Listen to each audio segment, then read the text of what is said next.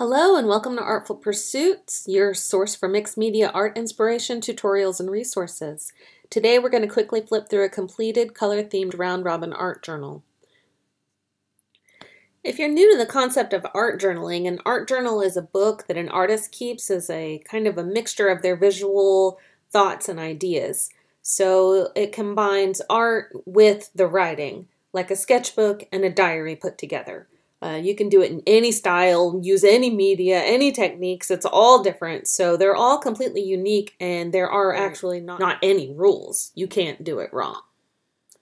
So you can't art journal wrong, but there are some rules for this round robin type of art journal because it's a collaborative process. So you can see all of these rules on my blog if you're interested, but basically we each start our own journal and then we send it on to the next person in the group, who then sends it on to the next person in the group, and so on and so forth. Everybody gets a month with the journal, and eventually you get your own journal back, and it's full of everybody's art. Super cool. It's like the best day ever, every month in the mail when you get your new art journal. So I'm about to flip through this completed art journal so you can see what we did. So just before I started to make this journal, I happened to be reading Julie Faye Fanbalzer's blog, and I saw this thing that she called Mix and Match Faces. It really inspired me. So the next journal that I created, this one, I used a ruler and I teared all of the pages so that each page showed a portion of the pages that were going to come after it. Then in each page I painted one a base color in rainbow order. So there's a red, orange, yellow, green, blue, indigo, and purple page.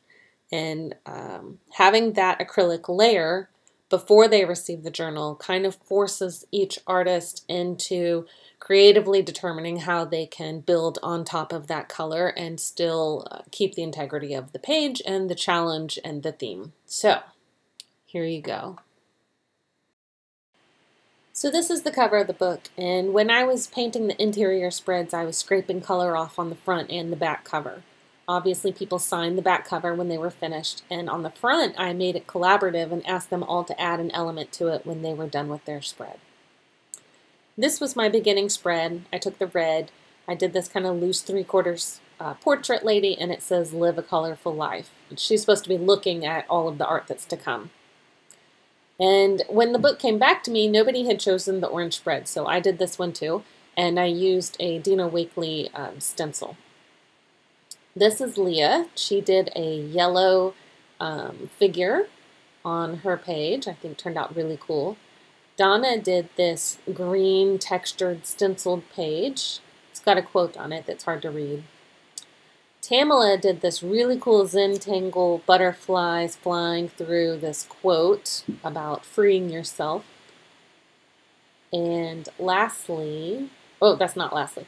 Impala did this awesome collage portrait lady, and this is on the indigo spread, which you would never know, but she left the stripe of indigo on the edge. And then lastly, Claire did this purple, looks bubbly to me, and it's got a Bible verse on the left. And then, like I said, we all signed the back of it. So that is how the color theme went and how everybody handled the challenge.